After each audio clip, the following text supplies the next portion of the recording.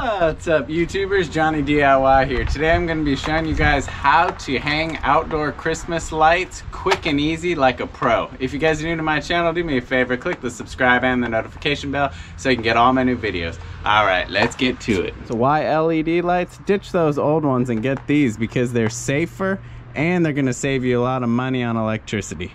Now to put the lights up, if you look right here, there's these little clips, and these are meant to clip on your shingles on your roof. Or I've even seen people who just staple the actual wire up to the wood and fascia. But what we're gonna use today that's gonna save us a lot of time in the long run are these little hooks. These are 3/4 inch cup hooks. I'll go ahead and put links down in the description to these and the other tools I'm gonna be using today. You can install them on your wood fascia, and you can either use a drill bit, or what I like to use is one of these. It is a fine tip nail punch, and we'll just put the tip where we want it. Then we're going to take a hammer, give it a few taps straight up. Then we can take our hook and we can just put it right in the hole and screw it in by hand. If it's too tight to do it by hand, just get the claw side of your hammer and you're going to put the hook in the claw, and then you can give the claw a twist, even it out. Then all we have to do is get our wire of our lights and we can feed it into the hook. Now how many of these hooks do you want to use? I use one hook about every 18 inches. The more hooks, the less the wires are going to droop. So just keep that in mind. But about one every 1.5, 2 feet is good.